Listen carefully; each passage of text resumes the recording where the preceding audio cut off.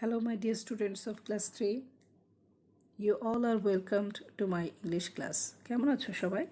আশা করি সবাই বাসায় আছো, ভালো আছো এবং তোমরা তোমাদের অনলাইন ক্লাসগুলো নিয়মিত মনোযোগ সহকারে করছো। আজ আমি তোমাদের ইংলিশ ফর টুডে বই থেকে একটি ইউনিট পড়াতে এসেছি। পড়া শেষে কিছু এক্সারসাইজ করাবো। আশা করি তোমরা ইতিমধ্যে বই, খাতা, কলম নিয়ে প্রস্তুত হয়েছো। যারা এখনও বই নিয়ে প্রস্তুত নও, তোমরা ভিডিওটি পজ করে বই, খাতা, কলম নিয়ে এসো। Open unit 23। এখানে আমরা কি দেখতে পাচ্ছি? ছবিতে একটি বিড়াল খুব আরাম করে ঘুমিয়ে আছে, তার ঠিক নিচে একটি প্যাসেজ রয়েছে। আমরা প্রথমে প্যাসেজটি পড়ব, বাংলা অর্থ বুঝব, তারপর এক্সারসাইজগুলো করে নেব। So let's start. I am a cat. আমি একটি বিড়াল। In the morning I am lazy and slow. সকালবেলায় আমি অলস এবং ধীর। I get up late. আমি দেরিতে ঘুম থেকে উঠি। In the afternoon I am active. বিকালবেলায় আমি সক্রিয়। I catch rats. আমি ইঁদুর ধরি। I am quick. আমি দ্রুত। I am a clean animal. আমি একটি পরিচ্ছন্ন প্রাণী। I wash myself every day. আমি প্রতিদিন নিজেকে ধৌত করি। আমি যেভাবে পড়লাম ঠিক এভাবে তোমরা উচ্চ স্বরে ইংরেজি পড়বে এবং বাংলা অর্থটাও সাথে বুঝে বলার চেষ্টা করবে। তোমাদের বোঝার সুবিধার্থে আমি কিছু গুরুত্বপূর্ণ ওয়ার্ড এর মিনিং, তার বাক্যে ব্যবহার সহ তোমাদের জন্য তুলে ধরলাম। দেখে নাও। লেজি মিন্স অলস। The boy is lazy. Slow ধীরগতি। The tortoise is a slow animal. Late, bilombe. The officer was late for the meeting. Active, সক্রিয়. Rafik is an active boy. Quick, দ্রুত. The hare jumps quickly. Wash, ধৌত করা. Wash your hands. তোমার হাত ধৌত করো। হ্যাঁ, তোমরা কিন্তু অবশ্যই বারবার তোমাদের হাত ধৌত করবে এবং সকল স্বাস্থ্যবিধি মেনে চলবে। ইতোমধ্যে তোমরা হয়তো জেনে থাকবে যে তোমাদের প্রশ্নপত্রে, পরীক্ষার প্রশ্নপত্রে প্রথমত তোমাদের EFT বই থেকে একটি প্যাসেজ উল্লেখ থাকবে এবং সেই প্যাসেজ অনুযায়ী তোমাদের 4টি প্রশ্নের উত্তর দিতে হবে। যার প্রথমটি হলো ম্যাচিং এবং প্রশ্নটি এমন হতে পারে যে match the words in column A with their meaning in column B, অর্থাৎ কলাম A এর ওয়ার্ডগুলোর সাথে B এর ওয়ার্ডগুলোর মিল করো। হ্যাঁ, মিল করে কি করতে হবে? খাতায় লিখতে হবে। এর জন্য তোমাদের প্রত্যেকটির জন্য 1 নম্বর করে, মোট 5 নম্বর। দ্যাট মিনস এই কোয়েশ্চেন অ্যান্সারের জন্য তুমি টোটাল 5 নম্বর পেতে পারো যদি সঠিকভাবে তার উত্তরটি লিখতে পারো। সেজন্য তোমাকে কি করতে হবে? অ্যাট ফার্স্ট এই কলামের ওয়ার্ড এর মিনিংগুলো জেনে নিতে হবে।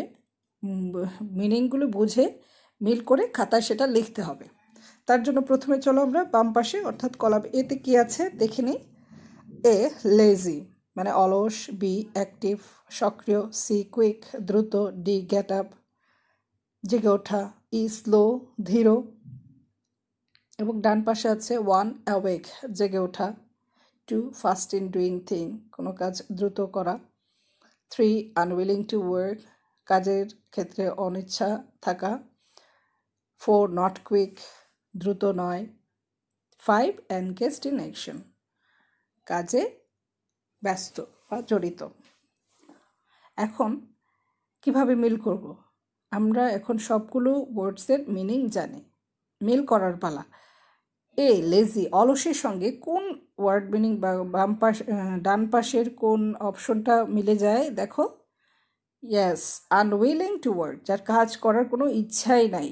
সো এ ইকুয়াল 3। ওকে, বি অ্যাক্টিভ। অ্যাক্টিভ কি হবে? অ্যাক্টিভ, ইয়েস ঠিক ধরেছ, 5 engaged in action. C quick কি হবে এটা বলো? হ্যাঁ, quick equal 2 fast in doing thing. D get up কি হবে?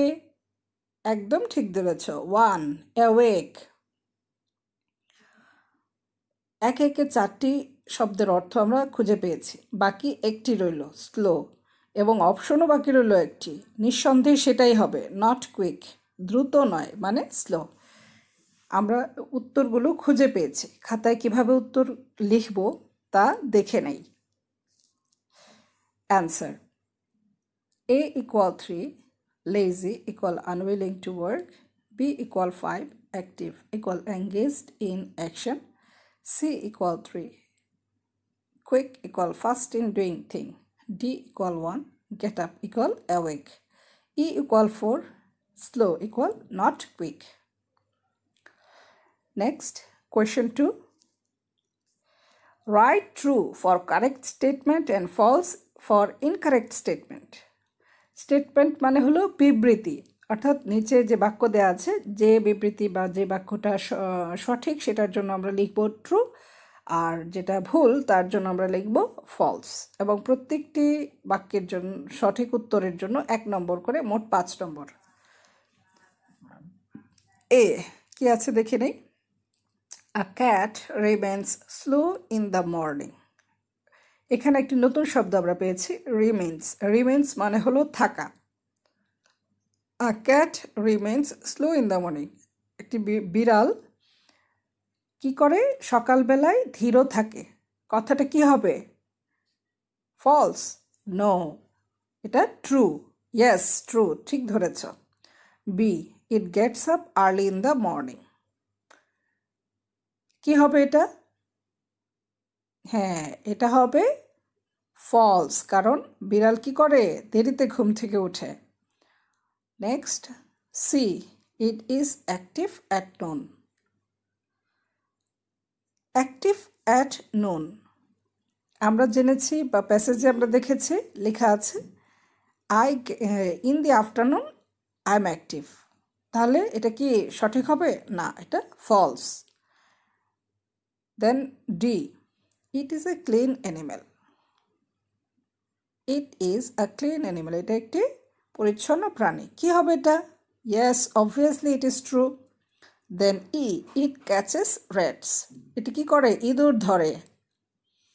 Yes, it is true. ঠিক এভাবে অ্যান্সারের ক্ষেত্রে আমরা শব্দটি স্পেল করে লিখব। That means for true answer we have to write TRUE, and for false we have to write FALSE. আমরা কখনোই শুধু টি বা এফ লিখব না। প্রশ্নে চাওয়া হয়েছে রাইট ট্রু, তাই আমরা ট্রু বা শব্দটি বানান করে লিখব। এবং ফলস লিখেছে যে ফর ইনকারেক্ট স্টেটমেন্ট লিখতে হবে ফলস, তাই আমরা ফলস বানান করে লিখব FALSE। এই দুটো বানান আমরা অবশ্যই মুখস্থ করে নেব। Next, question 3। Question 3, fill in the blanks. Fill in the blanks মানে শূন্যস্থান পূরণ করা। দেখি এখানে প্রশ্নে কী লেখা আছে। Fill in the blanks with appropriate word from the box. Box থেকে সঠিক শব্দটি নিয়ে কি করতে হবে, শূন্যস্থান পূরণ করতে হবে। এবং প্রত্যেকটি সঠিক উত্তরের জন্য 1 নম্বর করে, মোট 5 নম্বর।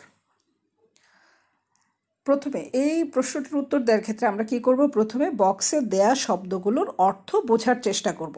যেমন ইজ মানে হয়, অ্যানিম্যাল মানে প্রাণী, লেট বিলম্ব বা দেরি, ক্যাচেস ধরা, ওয়াশেস ধৌত করা।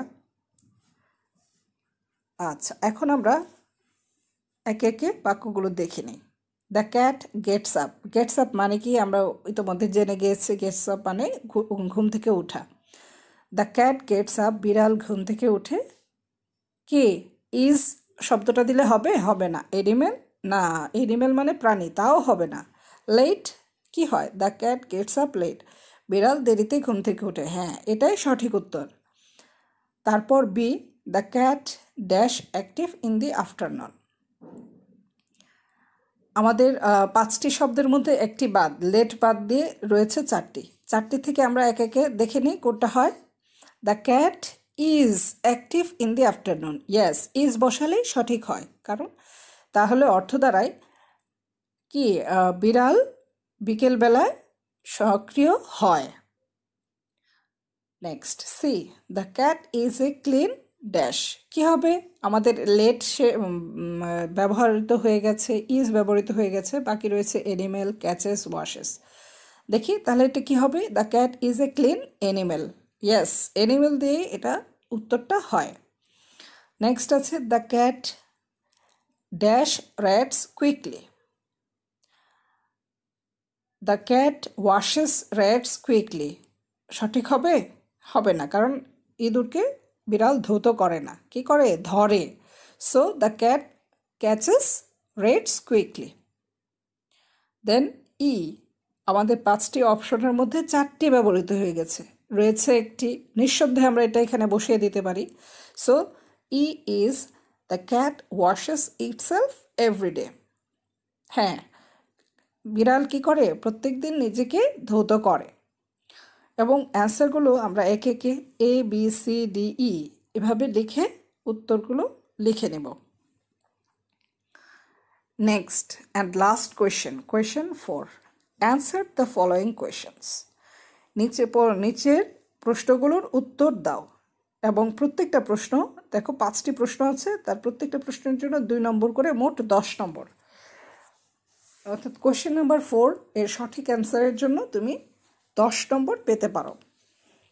সো এই ইম্পর্টেন্ট কোয়েশ্চেনটি কীভাবে উত্তর লিখব বা প্রশ্ন বুঝবো জেনে নেই।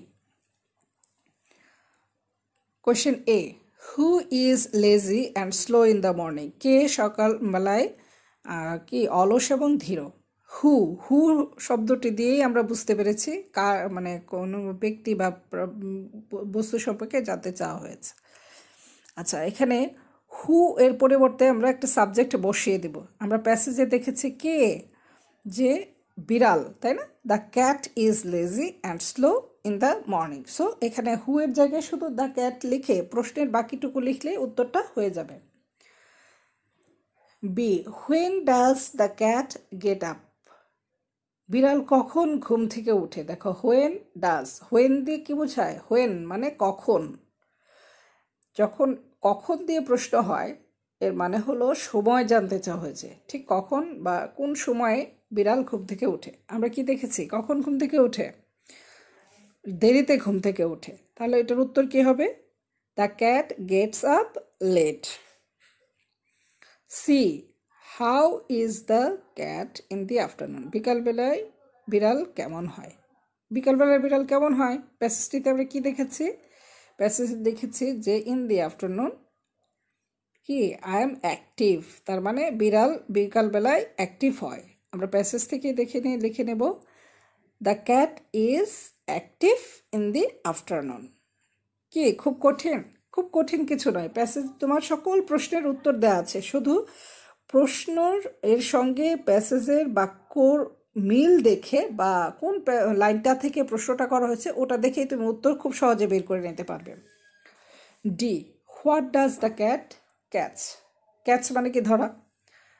প্যাসেজে উল্লেখই আছে কি করে, দ্য ক্যাট ক্যাচ, যেহেতু ক্যাচেস রেটস, ডাজ দিয়ে প্রশ্ন আছে, হোয়াট ডাজ কি ধরে হবে। যখন ডাজ দিয়ে প্রশ্ন থাকবে তখন সাবজেক্টের পরে যে ভার্বটা থাকবে ওইখানে এস বা ইএসটাকে বসিয়ে দিতে হয়। তাহলে এটার উত্তর কি হবে, what does the cat catch? উত্তর হবে the cat catches rates. What does the cat do everyday? প্রতিদিন বিড়াল কি করে? হ্যাঁ, প্যাসেজটির শেষ বাক্যটি দেখো কি করে, কি, আই ওয়াশ মাইসেলফ এভরিডে। তার মানে বিড়াল কি করে, প্রত্যেক দিন নিজেকে ধৌত করে। তাহলে কি হবে এটার উত্তরটা, the cat washes itself everyday. আশা করি তোমরা এই প্রশ্নগুলোর উত্তর কি লিখবে বুঝে গিয়েছ এবং তোমরা অনেকেই হয়তো পেরেও গিয়েছো, লিখেও ফেলেছ। তবুও তোমাদের সুবিধার্থে আমি প্রশ্নের উত্তরগুলো দেখিয়ে দিচ্ছি। দেখো, who is lazy and slow in the morning? Answer, the cat is lazy and slow in the morning. B, when does the cat get up? The cat gets up late. C, how is the cat in the afternoon? The cat is active in the afternoon.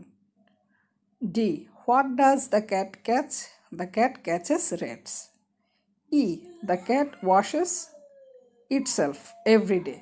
কোশ্চেনটা কি ছিল? What does the cat do everyday? প্রত্যেকদিন সে কী করে? সে প্রত্যেকদিন নিজেকে ধৌত করে। ঠিক এইভাবেই তোমরা খুব সহজেই প্যাসেজ থেকে প্রশ্নগুলোর উত্তর পেয়ে যাবে এবং এটা নিয়মিত প্র্যাকটিসের মাধ্যমে দক্ষতাটা বাড়বে। সো এই ক্ষেত্রে আমি তোমাদের বলবো তোমরা অবশ্যই তোমাদের যে গ্রামার বইটি আছে অ্যাডভান্স লার্নার, সে বইয়ের পেছন অংশে যে মডেল কোশ্চেনগুলো আছে তা অবশ্যই সবাই দেখে নেবে, খাতায় করে নেবে এবং আজকে আমার দেয়া মডেল কোশ্চেনটি অবশ্যই তোমরা সবাই খাতায় লিখে রাখবে এবং সেটাই তোমাদের হোমওয়ার্ক। আশা